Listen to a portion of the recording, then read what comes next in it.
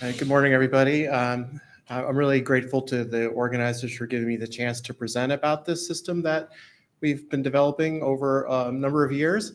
And it's great to see so many friends and colleagues here. Because the talk is short and there's a lot I could tell you about the system, it's important for me to point out that we have a poster in the session this afternoon at lunchtime. And two of the group members, so Gemma is, who's sitting right there, is presenting this poster, and also Sonia Rojic who's part of my lab is back there. Hi, Sonia. And she's helps lead the curation efforts. So feel free to approach them and ask them questions, or of course myself.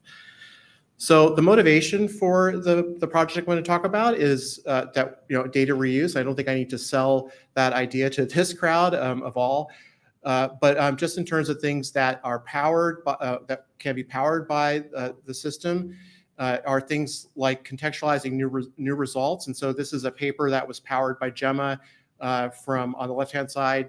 We did a few years ago with Jesse Gillis's group.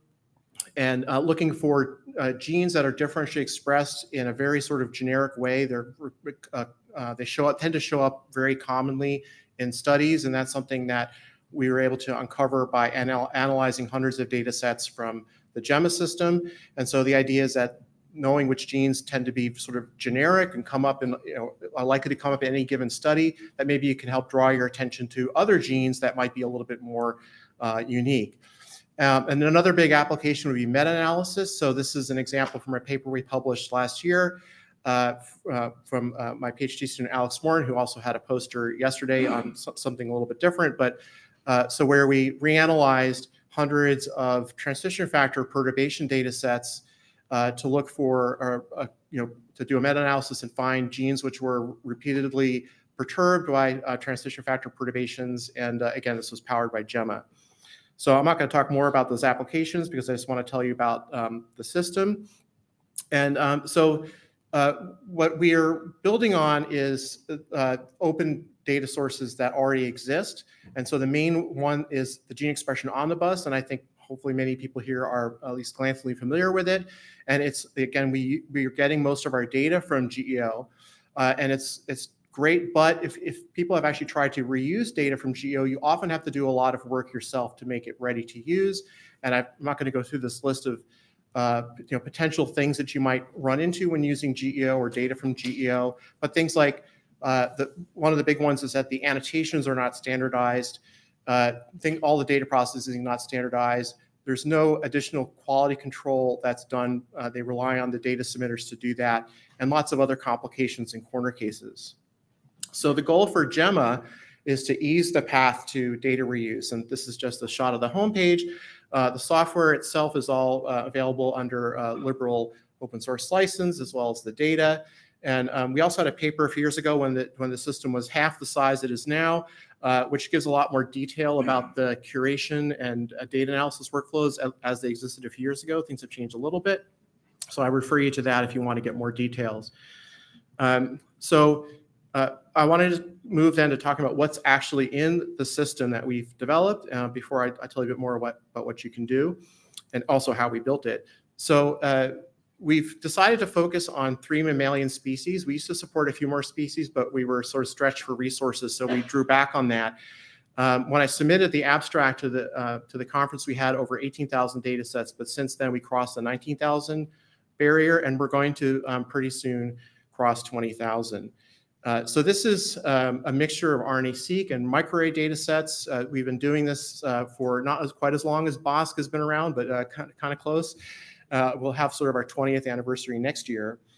For these species, we have about, last time I crunched the numbers, about 1/3 of the data sets that are in GEO. So it's certainly not everything in GEO, but about 40% of the samples, and you can see the breakdown there for how it goes by species.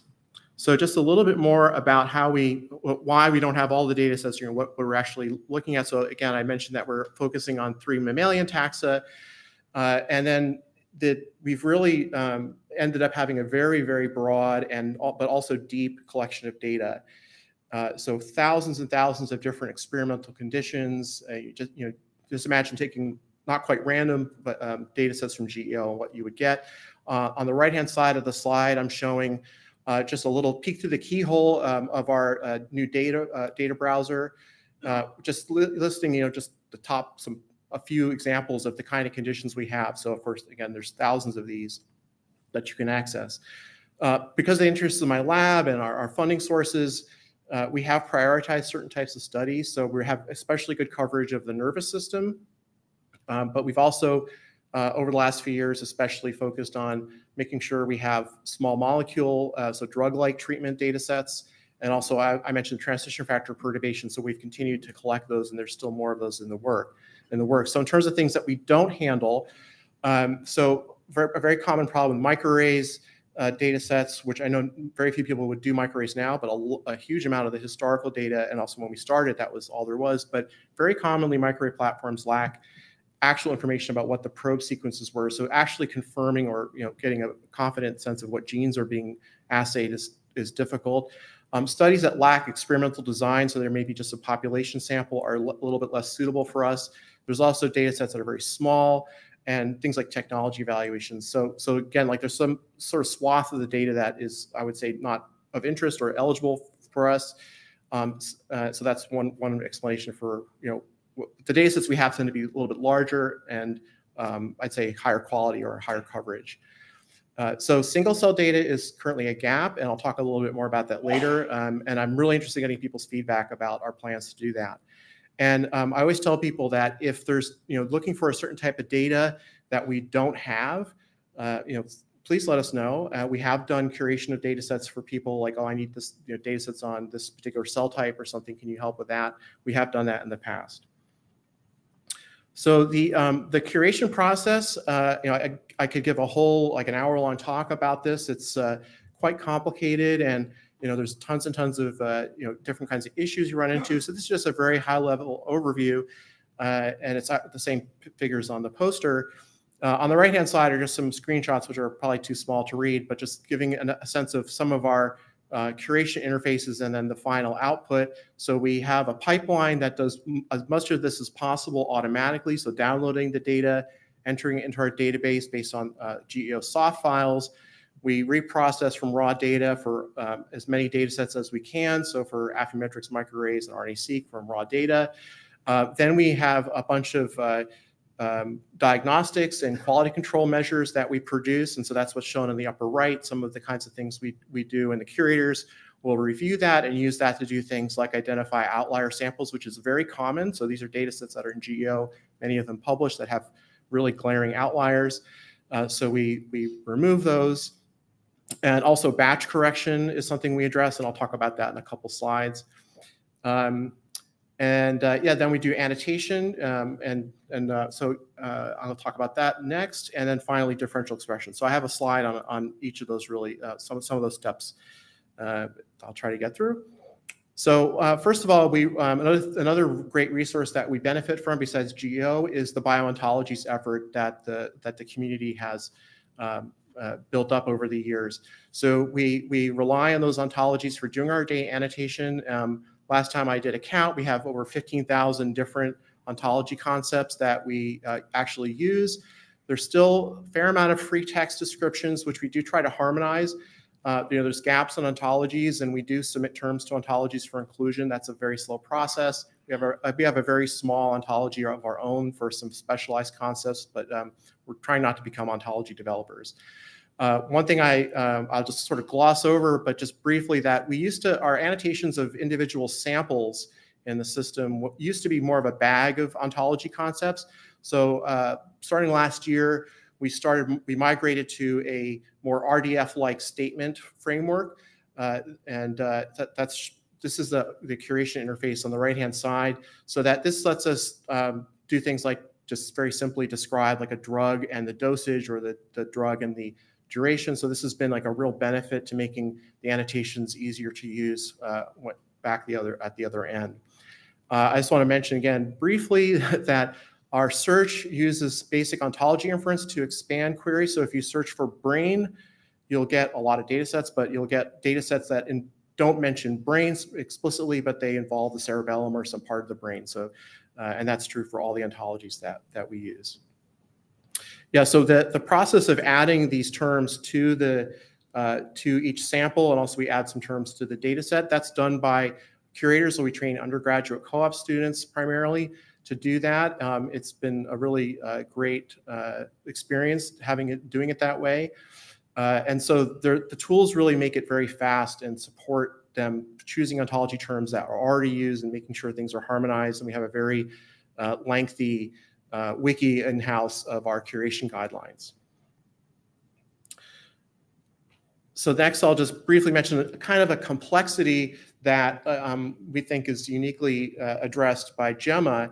So is batch information. So addressing technical factors that might obscure biological signals is a real, kind of in all types of data collection, you have to be concerned about, and this is especially true for transcriptomes. But this is almost never recorded. And when I say almost never, like I can think of like a handful of cases we've seen where the batch information is actually included by the data submitter in the GEO record.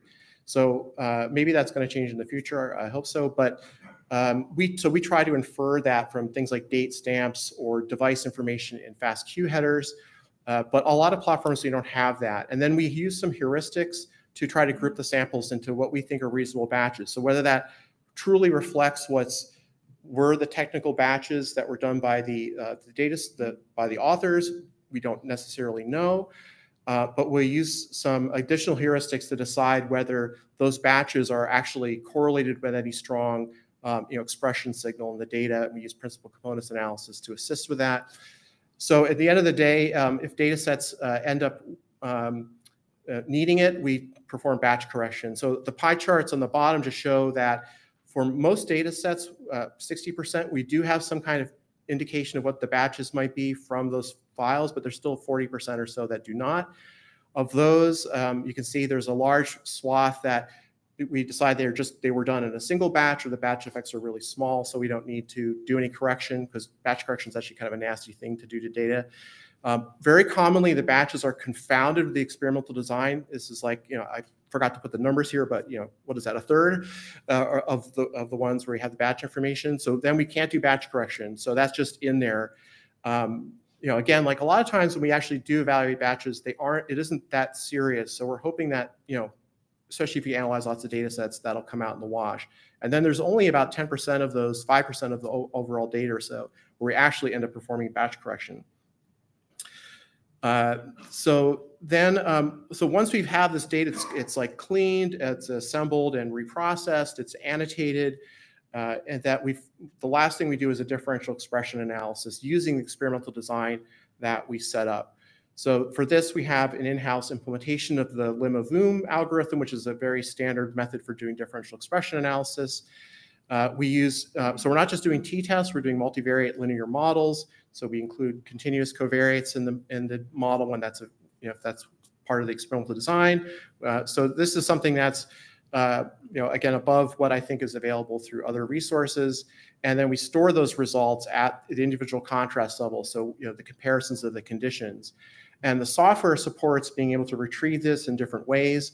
And at the right, I have a plot, which is not a very interesting plot in terms of what it's showing, but it's just a bit of a flex of the system where we can, with our R package, we did this, we can do the same thing in the Python package or just with the API to pull out the differential expression results for one gene across like as many studies as you want. And then you can make plots of that data. So this is like a volcano plot kind of thing, but it's not a regular volcano plot where each point would be a gene. All the points here are for the same gene. They're all coming from different condition comparisons. And that's, again, something you can generate in just a few lines of code in a few seconds. Finally, I'll just, we have a whole poster about accessing the data, but I just want to make sure I highlight this again. For people who want to use this, that we have this new browser that we developed that is, sort of inspired by lots of sort of shopping cart kind of paradigms. We don't have an explicit shopping cart, but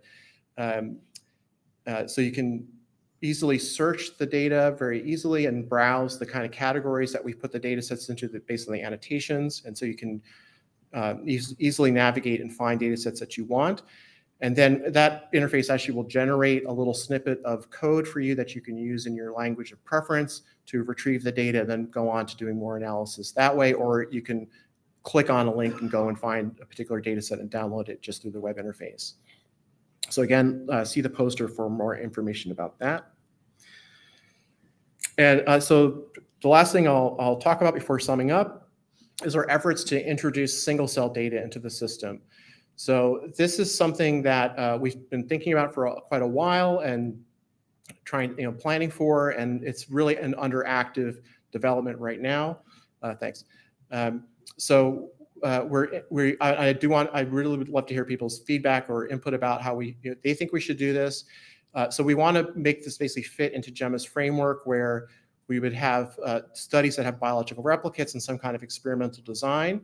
We're going to be using pseudo-bulking at the cell type and subject or sample level for our analysis, so that it basically ends up being kind of like a regular expression data set. We definitely don't want to duplicate efforts of other single cell repositories like cell by gene. In fact, we want to benefit from those.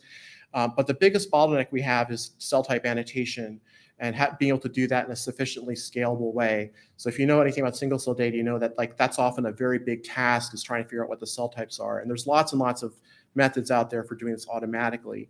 So we probably have to make some compromises in how we do that to make it scalable, but hopefully also useful. And that's something, again, I'd like to hear people's feedback about.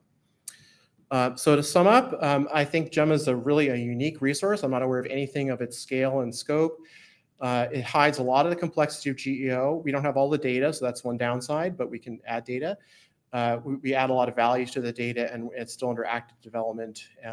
And so in terms of how you can get involved, please use it. You can integrate the software into your own tools and analyses, and we'd love to hear your feedback. So I'll just finish by, again, thanking my lab. So I just won't read the names off there, but again, some people are here at the conference, and I want to acknowledge our funding sources, especially NIH, which has supported this project since its inception, and be glad to take questions.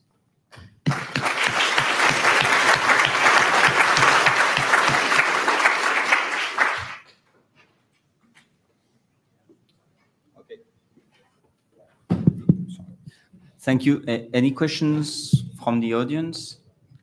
Please. Thanks for a great resource. I have two questions that would be quick. One, perhaps, do you include genotype? Do you include mice genotypes in the metadata information? And second one, if it's okay, I'm a heavy user of recount. Why should I switch to Gemma instead of recount? I would like to hear a bit of recount. So I'll answer that. Just actually, about mouse genotypes, you mean like mouse strains and things like that? Yes, we do. Of course, and so for recount, again, that's only RNA-seq data. So we have a lot of our data is microarrays. I don't know that much about recount, so I actually should probably know more about it. But I wasn't aware that they do this kind of quality control and also the differential expression analysis and annotation at the level that we do. So I think NIH is also GEO is also reanalyzing RNA-seq data sets, and so that's something that is currently kind of a gap in GEO. So I would give those reasons that that's still something that it doesn't seem to be available elsewhere. Yeah. Thank you. Yeah. Hello. Oh, hi. Hi. Thank you for that great talk. I would like to introduce myself. I am Emily Clough, and I am the team lead for GEO. Oh, hi. Hi. So it is fantastic to see this work, and I would love to speak with you more about use of GEO. In terms of the batch information, do you have an ideal place you would like to find this in GEO records? Anywhere? Yeah, so I mean, it'd be really great to have that as one of the sample attributes, just give that a batch one, or it doesn't matter what it is. That'd be where I would maybe natural fit, and as long as it's standardized to some degree, we would be able to use it. That would be really great. There's so many platforms where we just can't infer batches for various reasons. And so even, and of course, like we'd much rather have the data submitter tell us what they think the batches are, because we're kind of making it up. Yeah. Okay, thank you. Thank you. Yeah, I'll talk to you later, I hope.